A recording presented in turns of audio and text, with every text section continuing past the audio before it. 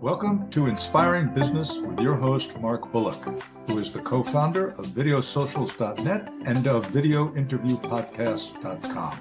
In every episode, Mark interviews business and organizational thought leaders who share their stories of how they inspire others by making a difference.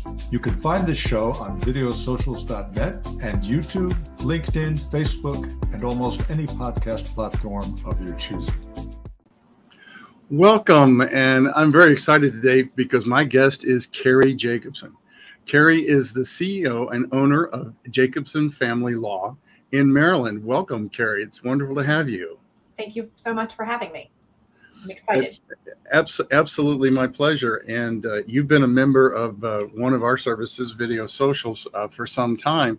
But I just found out today that you're, operating out of Columbia, Maryland, and that's my old stomping ground. I was out in Ellicott City, so that's terrific. And then I understand that you actually are from originally North Carolina, which my father's family is from North Carolina. I spent 4 or 5 years of my youth down there as well. So small world. Small world for sure. Absolutely. So I always like to start, Cary, with, what's your story? How did you get into family law, and what life events had you do what you decided to do? Sure. I'll try to make it quick. No I don't think it's not a too windy story, but I've known since I was in at least middle school that I was going to be an attorney. Originally, I intended to be a prosecutor for a short period of time. I thought I would go into the FBI, but all of that, I knew law school was the thing that I was going to do. Took the LSATs while in undergrad, and then moved to Maryland from North Carolina because I wanted to establish residency with the intention of going to a law school here in Maryland. Took a 5-year detour in between and met my now husband. And ultimately it was, I don't want to take the LSAT again, so I need to apply now. So I did that and ended up at University of Baltimore and did the evening student program while I worked full time. And first year of law school was as challenging as everyone says, but on top of that, we had some personal stressors. We moved to a new town and bought a house. I got a new job, and I was planning our wedding, which was 2 weeks after the end of my first year of law school. So if I can make it through that, I can make it through anything. After graduating, or while I was actually in law school, I started working for a firm where we primarily did family law, and I knew that was just the right fit for me. Right. And then I stayed on at that firm after graduating and worked there for a few years, and ultimately decided to open my own practice in 2015. Awesome. And you focus on family law, and there's a question I'm going to ask you later as far as that you're focusing on non-litigation, which I'm a big fan of. I believe you have mediation training as well. Yeah. So we drank the Kool-Aid years ago on that. We have many mediators that we've consulted with, had as clients for our various services, et cetera, for many years. So we're big proponents of, I hate the word alternative dispute, but for dispute resolution, because I really feel like when it comes to mediation, collaborative divorce, things like that, you're working towards resolving something rather than beating each other up. So kudos to you for that. But what's kind of interesting today, and folks, will have the links to all the ways that you can reach and reach out to and get information from Cary. And I did really want to give you a shout out on your website, Cary, because it is fantastic. We've been in and around the online marketing for 15 years or so, and yours is as good as I've seen. So it's please do check it out, folks. It's jacobsonfamilylaw.com. But you're also on TikTok at Jacobson Family Law, and LinkedIn as Cary Jacobson, and Facebook as Jacobson Family Law, and you have your own YouTube channel, Jacobson Family Law, etc. So all of that, again, will be linked below. But you've offered a tremendous amount, really a wealth of information for prospective clients and clients online, and kudos for doing so. But you're kind of expanding into a new area that's beyond just family law, and that is estate planning services. And can you tell me more about that? Why did you decide to do that? Absolutely. So I've always done some estate planning. I was a member of a legal insurance program for a while, and so we did offer it as a service. It wasn't something we promoted. However, really feel that the estate planning ties in so much with our family law clients, because obviously once they've gotten divorced, it's important for them to now update their estate plans to reflect their new reality. And so we really wanted to add this as a value add for services we can provide our existing clients, in addition to other clients that may be looking for those estate planning services. Fantastic. So that really kind of fits hand in glove in, what is your primary, which is we've been kind of hovering around, but, that is the whole, non-litigation, mediation, et cetera. But basically, for me, I think it all comes back to deciding to work out a separation or a divorce outside of the court. And what do you see as the primary benefits, the primary reasons that people would choose to not go to court to handle a family matter, to handle, an emotional matter, to handle, I've always, go ahead, because I could list off 50 benefits myself, but Yeah. Let's hear it from you. Yeah, so there's obviously many reasons people will choose or should choose an out-of-court resolution as opposed to in-court litigation. Money is absolutely one of them, because an out-of-court resolution costs much less than if parties go through a full contested case. The amount of time it takes to resolve their differences, if a case truly is litigated all the way through trial, here in Maryland with all of the COVID backups, you're looking at least 2 years for a final resolution. Whereas if you reach an agreement outside of court, we've had some people finalize things as little as 3 to 4 months. And that's the agreement and the divorce piece as well. There's also the emotional, the untangible is the emotional side of all of the stress and anxiety that comes along with the court process. Whereas resolving issues outside of court, it really is, our goal is to take the drama out of divorce and to minimize that stress as much as possible so that you can move on to that next phase and not have the emotional stress and anxiety that comes along with the court process. And so many of our clients, want to have a good communication and good co-parenting relationship with their current spouse, soon to be former spouse. And I think that going through the court process just makes that so much more challenging as opposed to resolving issues outside of court. Absolutely. And one of the things that I've had other, mediators, collaborative divorce professionals, et cetera, say is that, it leaves the couple in the driver's seat rather than turning over their power and their future to a judge. Absolutely. Or for attorneys to try to negotiate, because let's face it, very few people actually end up in court. Right. The cost and the time is just astronomical. Most divorces end up being settled, but it's settled after an argument. It's settled after an extended, ongoing battle, as it were, between themselves and their attorneys with each other, et cetera. And oftentimes settled at the very last minute.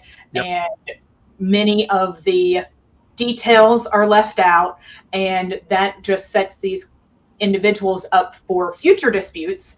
Whereas if they take the time to be intentional with their resolutions and think through the what ifs, then they can future-proof disputes so that they don't end up in litigation later.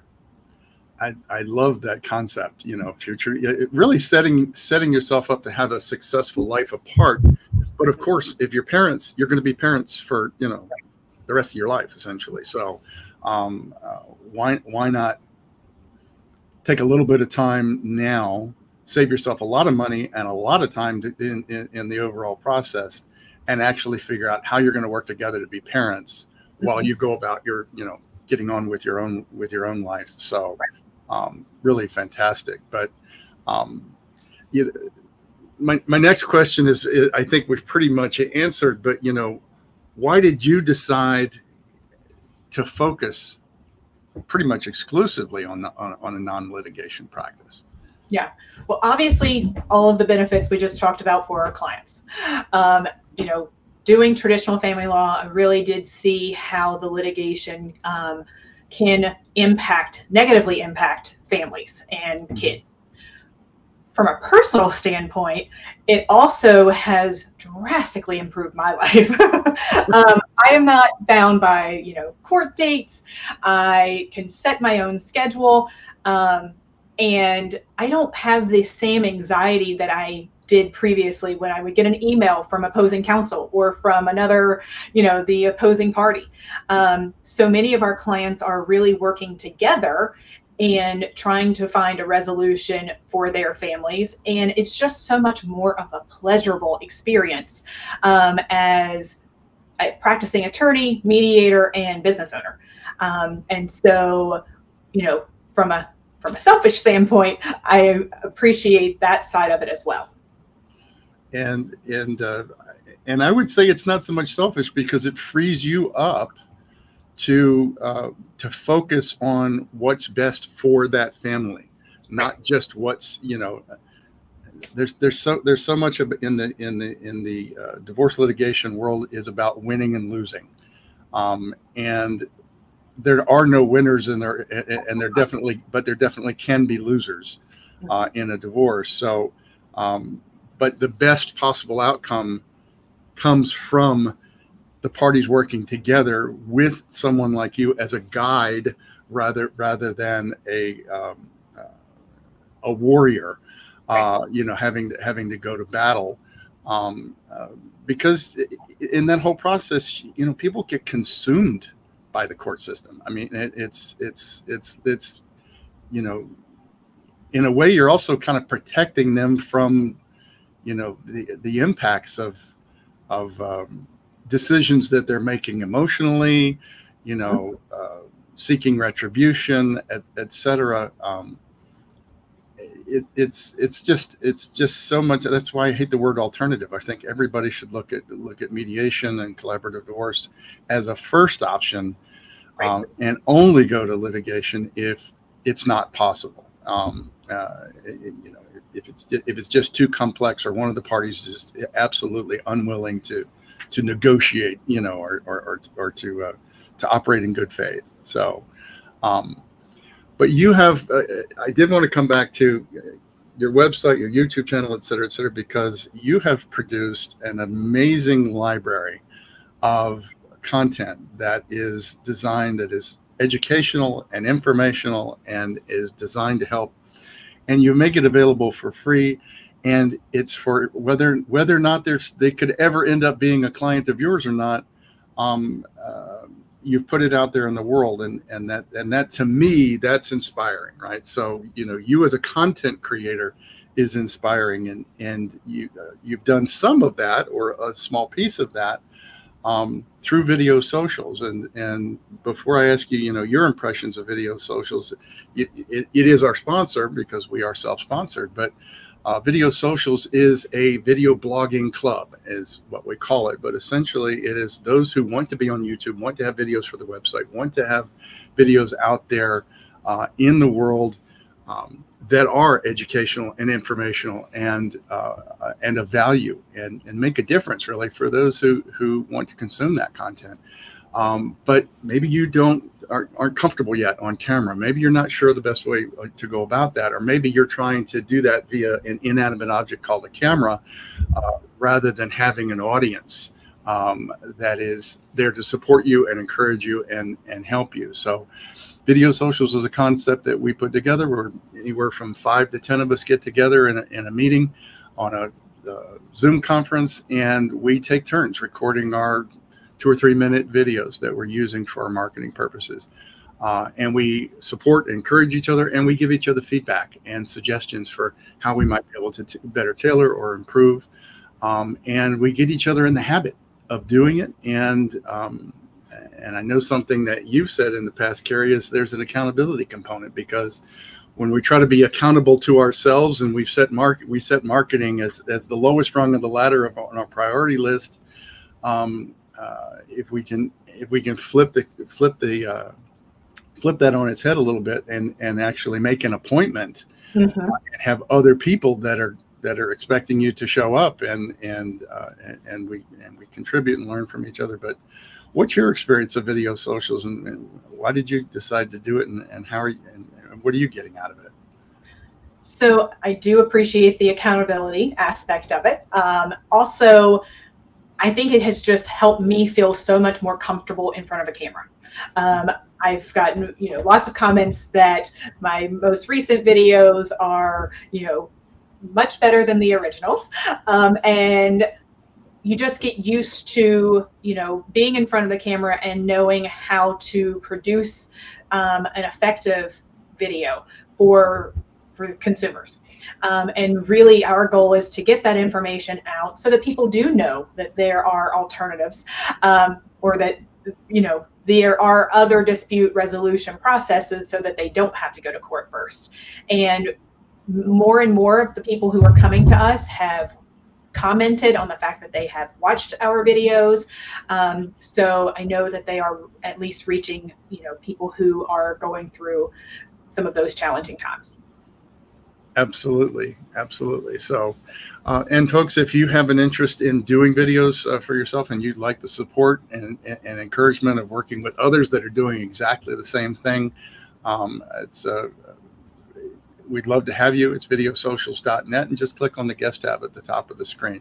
There's no cost, there's no obligation. But come as our guest. There certainly won't be a hard sell, but see if this might be something that might help you to get done what you're probably hoping to do, wanting to do, wishing you had done, and perhaps even feeling bad about not getting done. Get your videos done through video socials. So, well, that kind of wraps up that side of things. But one of the things that I also wanted to tie in, you had somebody else, Emily Sumner, with Sumner Immigration, and that you had mentioned to me as somebody that might be also a good guest for the Inspiring Business Show. What can you tell me about Emily? Sure. Emily is a immigration attorney out of Richmond, and she works with businesses as well as families in completing the cumbersome immigration process. And I think that she would be a value add to the Inspiring Business podcast for all of the things that she is doing in the immigration world. Terrific. So I guess to close, if we may, Carey, what's one thing that you'd love people to know about, not just necessarily your practice, but why they really should consider looking at this out-of-court dispute resolution? What's the biggest thing that they need to think about? And as alternatively to that is, what if they're thinking about getting a divorce, but they haven't really talked about it yet with, or haven't broached the subject with their spouse? And if they're considering doing something like a mediation or a negotiated settlement, outside of court, should they talk to you? Should what resources, what information should they avail themselves to? Sure. So the one thing that I would say is most important about the process, or one key aspect, is it really is custom tailored to their situation, and they can make it what they need to make it for their families. It can be as specific or general. The law is just a data point in the process. And so they can really be creative in how they approach their resolution. And we can give them guidance on what we've seen other families do, because we've been doing this for so long. So many people just need the help and don't know what they don't know. And so we can guide them through the process and come up with potential options for them to, kind of think through to see if it would be a good fit for them. As far as resources, that's something else that we help our clients with, because we have a huge professional network, whether it's a financial professional or a tax advisor, real estate agents, mortgage brokers, therapists, couples therapists. We have all of those professional networks that we can refer clients to, so that they are approaching the separation and divorce process from all of the appropriate angles. We know that the legal side is just one aspect, and really it takes a team of professionals for an individual to consult with, so that they have all of their needs met. And that's a service that we provide our clients. Terrific. Well, and again, folks, it's Jacobson Family Law, and all of the other places that I mentioned, basically pretty much anywhere on social media, is all there. And it's what I've told clients for years, and that is, it's informational, it's educational, and it's no risk to you to go and have a look and consume. You've got a plethora of blog posts, a plethora of videos. So please do avail yourselves of that if you're in Maryland, folks. And even if you're not, you may find the information incredibly valuable as well. Carey, it's a delight to have you. Thank you for who you've chosen to be, and the service that you provide. I think it's critical. I think it's one of the most important areas of our lives and our relationships is when it's time for a relationship to transform from a marriage to separate lives. It is one of the toughest things that anybody can go through, and I know that your commitment is to be there for your clients, and to help them be whole individuals at the other side, and be able to co-parent and not carry that contention and venom forward after they choose to get a divorce. Thank you so much, Carey. Yes, wonderful. Thank you so much for having me. Absolutely. You've been listening to Inspiring Business with your host, Mark Bullock. Your positive comments, likes, and most importantly, your sharing of this show with others is greatly appreciated. Don't forget to subscribe to the Inspiring Business Podcast on whatever platform you prefer. You can catch prior episodes on videosocials.net and on YouTube, LinkedIn, Facebook, and all the major podcast platforms.